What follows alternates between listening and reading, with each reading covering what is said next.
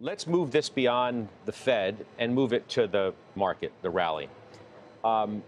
Biggest equity inflows since October is what we're learning today from Bank of America. 6 of the 11 sectors saw ETF inflows, led by tech for the second straight week, driven largely by hedge funds and institutional clients. So what is the state of the rally today as the summer officially begins?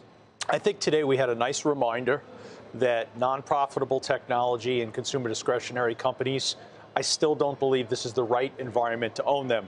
Look today at DocuSign down 4%, Roblox down 6%, Peloton down over 10%, ARK funds down 4%. So again, it's those long duration assets. It's not profitable technology or growth at a reasonable price. It's the non-profitable areas of the market that in 2020 and 21 rallied so significantly. And I think today was a reminder from the chairman that investing in that type of strategy and those types of stocks, this is not the environment for it. Because if rates continue to go up, those are the kinds of stocks that are going to be more under pressure. And rates are clearly going up. You've got a 2-year. Well, yeah, today they are. Well, no. Rates have been going up for the better part now of the last 5 weeks. On May 4th, a 2-year was 365. You're right. A 2-year is close to approaching the March 8th high at 508. So, Carrie, KKR's Henry McVeigh was on the network a little while ago, said the time to be negative was at the end of 2021. Yeah. Savita Subramanian has got her most bullish position in the market in at least the last 10 years. Steve Sutmeyer, Bank of America, the breakout above 4,200 has a FOMO rally. Lori Calvasina, more room to run from RBC. I mean, the bulls are trying to line up.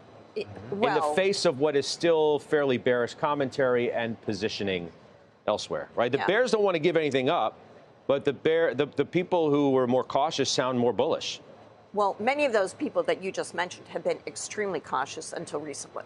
You know, I mean, we don't have to go through names, but we all know that almost everyone was extremely negative, and they've changed their tune in the last few days. What I would say in response, we've been bullish on the market this year.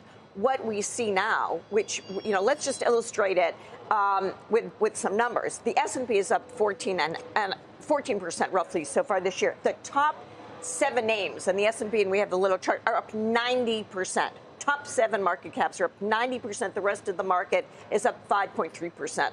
Can that persist?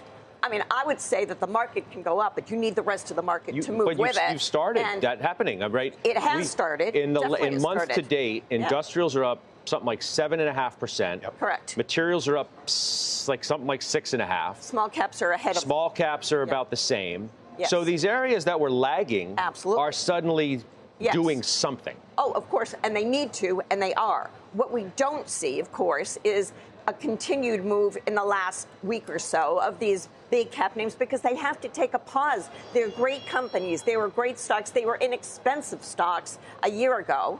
They were very cheap at the end of 2022. But you can't have these moves up 90%, 50%, 70% without taking a little break and just sort of resetting expectations. So, Jason Snipe, what do I want to do here? The crux of the conversation over the last 10 days to 2 weeks has been, are the bulls firmly in charge now? Right. And it still seems to be in somewhat debate, although the way the market is acting in the face of more hawkish commentary from the Fed, even in the face of interest rates that are moving higher, would lead you to believe that this rally still has some legs. Absolutely. Do you think it does? I do, and I think Carrie and Joe line it up well when we're just talking about the breadth, right? Industrials, transports, small caps. A lot of these, obviously, these sectors have moved well over the last couple of weeks, and obviously, the story early part of the year has been all about growth in the Nasdaq and the Nasdaq 100. So when you start to see breadth in the economy, I think that's a positive. Obviously, to Steve's point earlier, there's a base effect. We will see likely a 3 handle on CPI in the next month because some of the high watermarks are coming off the boil. So I think that will also play into it. Labor, wage inflation is coming down some. But here's the thing. I mean, the core inflation is still stubbornly high. That's what the Fed's got to talk about. Credibility is still on the line. So it makes sense that they're having this caucus commentary that they're having. Yeah.